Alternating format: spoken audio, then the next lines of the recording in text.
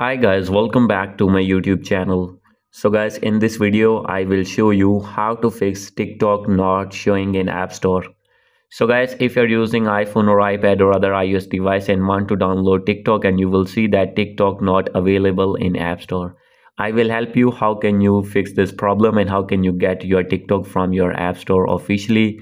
So let's get started without wasting any time. So guys, first of all, you need to go back, open your main profile icon and click on your Apple ID name in your iPhone or in your iPad. And now guys, you need to click on country and region. So guys, from here you need to wait for some seconds. Maybe it take long time in your iPhone or iPad. Click on change country or region. And guys, now you need to scroll it down, and guys, you can select another country. For example, I am going to select Pakistan. And now you need to wait for some seconds. Click on agree with terms and conditions. And from here, if you have any debit or credit card, you can add here, and if not, you need to select none option, and here you need to write your address.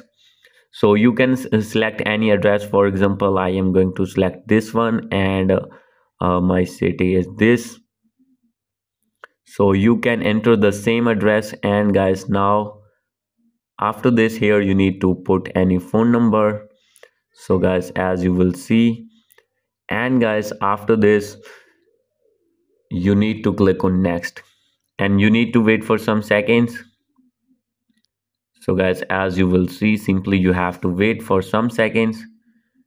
And after saving all the information, as you can see, your country has been changed now. And now you need to go back on your home screen, and after this you need to open your App Store again, and here you need to search TikTok.